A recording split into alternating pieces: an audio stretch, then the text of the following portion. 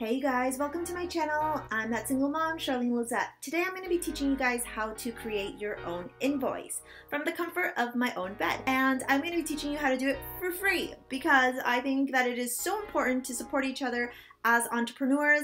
I love creating everything that I present to clients, obviously on brand with who I am. And so I wanted to share the way that I'm creating my invoice with you guys. So a couple of things about me. I am an actor, I am a content creator on social media, and I also manage somebody's social media as well. And so therefore I am creating invoices all the time. I always want to have something that is easy to edit, always on brand, and not something that's going to take me a lot of time to do. And so I wanted to share this with you guys in hopes of helping you out. To start off, one of the cool things about Canva is that you can create so many things through Canva for free. All you need is your logo and your brand colors and to know what you're trying to create.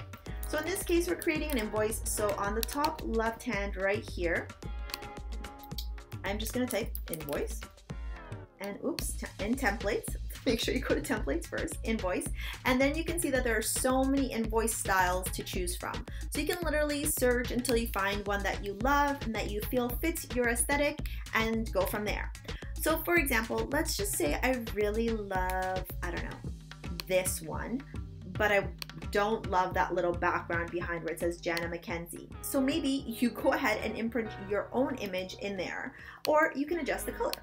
So there you go. Obviously would not do that, and I don't love this invoice, but I just wanted to show you how quickly it is to just simply edit an invoice using Canva. In my case, this is the invoice that I started to work on, and I'm just going to walk you through the finishing touches on how I'm creating this invoice. So first thing I did was I went and uploaded my logo in a couple of different dimensions because I wanted to test it out. So I ended up loving this one. So literally after I uploaded it, all I'm doing is dragging and dropping and we're done. Like literally that's how easy it was. So then I went ahead and changed this using my favorite font, my brand colors, and a size I wanted and in bold. I also don't really love how together this font is. So for example, here I am in the process of adding my heading. So one's gonna say item description, item, and I love to use all capitals. If I could get to item description, and then I'm gonna do quantity, and then what I'll probably do is just copy quantity and do price, and then I'll copy price and do total. Canva is so intuitive in that it remembers the fonts that you love best, and therefore you don't have to constantly be searching for them. And I also love that it really helps you align your titles and headings and subheadings to make sure that they all look exactly like you want them to. So for example, I love this font and I'm going to go ahead and bold it up because in my opinion, this looks way better when it's bold, but I don't want it that big in terms of font.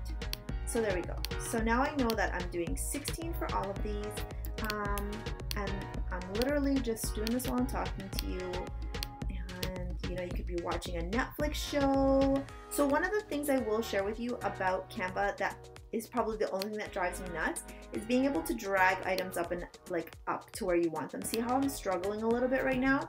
You basically have to go to the edge and find it. Bold, total up. Okay, so now I have this, but as you can see, I'm not aligned, and I am a stickler for alignment in documentation. And so the best thing to do in this situation is to drag your item over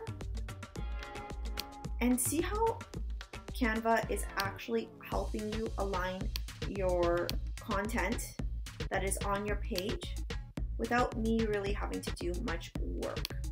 So now everything looks exactly like I would want it.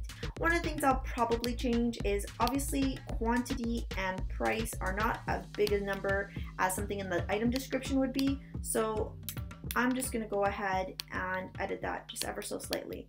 I don't know what this thing is right here. I don't want it. A little garbage bin there at the top right hand.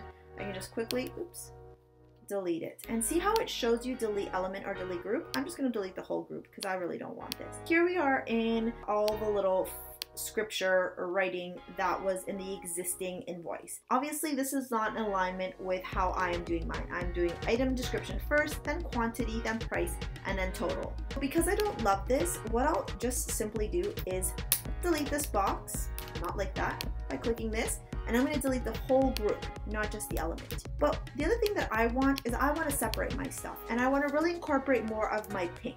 So I'm actually going to select this little line that I've created right here, copy it, and actually bring it down, there we go, and almost create like a little, I don't know what you would call it, like a little frame for all my headings. See how that's starting to come together already?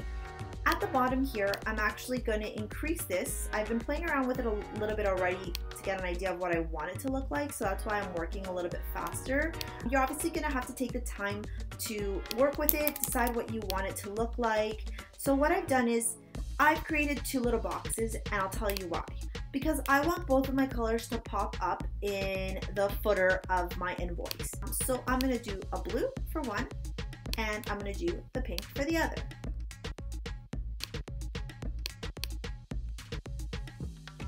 So there you go. And then remember how there was that text at the bottom? If you are ever struggling with text, you can actually either bring up the text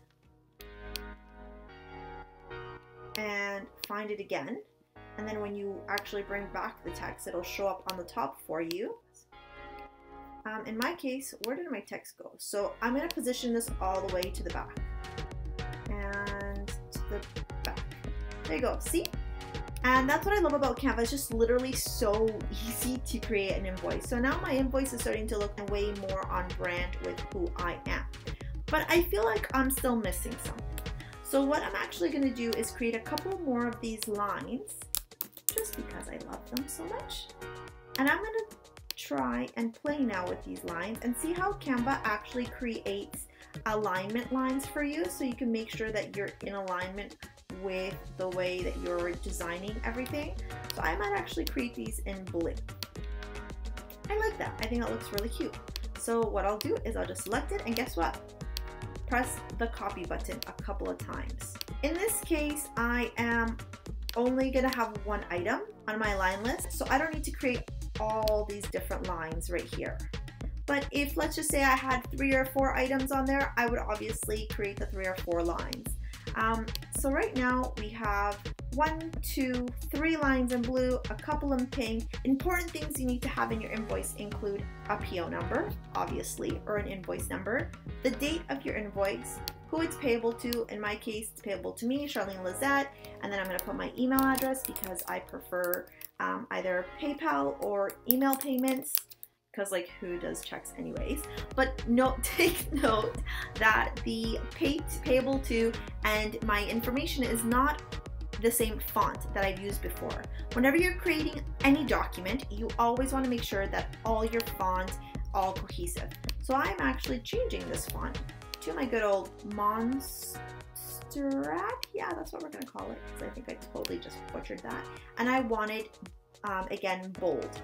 Notice that the white, just you can't see it, it doesn't come through. So I'm gonna play around and see how it looks like in black. Ugh, I feel like it's a little bit too strong. Gray, just right. So there you go, payable to and Charlene Lizette. I probably wouldn't keep a space in there. Charlene Lizette, maybe I do. Again, another thing I don't love is the spacing. I'm simply going to click the spacing on Canva and just slightly edit that. There you go. Now I'm aligning my payable to down here. So in this case, because I am doing this video so late at night, I have had a huge brain fart and can't remember what the name is when you provide an invoice to someone. So what I'm actually just simply going to do is click on another invoice on Canva and see payment to. Okay, so who? Bill to. There you go, you guys. Bill to is right there. So basically I'm just going to scroll up here and do bill to, and then client's name. Everything is looking nice and even. I might even toy around with the idea of changing this to that gray because I don't know that I want it in black. and I just don't love how the gray looks. So we're gonna X-nay that and go back to black. So now we need to fill out our items. Okay, so the easiest way to do that is to head over to text here on the left-hand side, click text, and you're gonna do add a subheading. Okay, so first and foremost, this is not in my font, and now I'm gonna go ahead and type this, okay? Social media consulting sales. I want to drag it, and so there you go. Now it is right where I want it, and if I don't like the alignment, I can actually change that just by using this little button.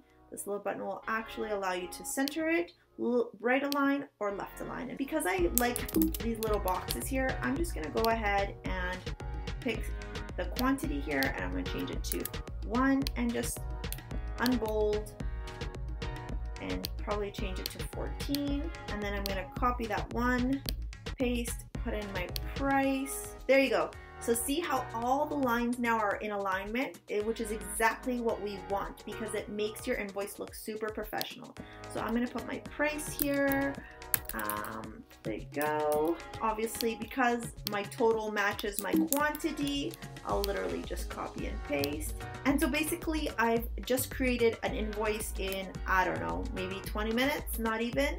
The subtotal I'll obviously change. In my case, I'll just quickly just change the font, but obviously if you want to go crazy and do whatever it is that you want to do for your business, like it's your business, it's your design. That's the amazing thing about being an entrepreneur, is that you can literally create anything that you want. There should be a little button that pops up here that will allow me to, there it goes, see? So obviously this font that I've picked here is just way too big, and so I'm going to go back to black. Yep, that looks perfect.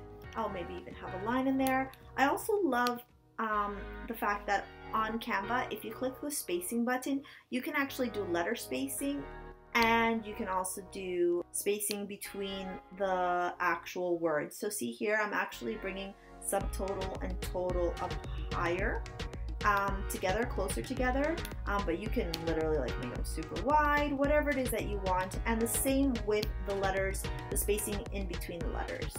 Okay, so you just got to find what style works for you. So in my case, I'm doing this. I don't do HST here in Canada, and so I will, what is this little button? There it is. And so because I'm not putting any taxes on here, I'll copy this and just put it at the bottom.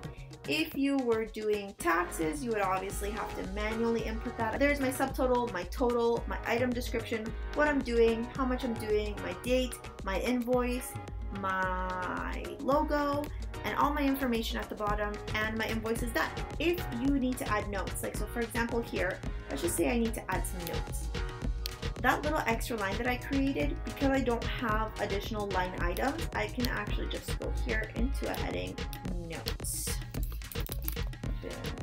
And I'll probably go back to black and drag the notes box right here.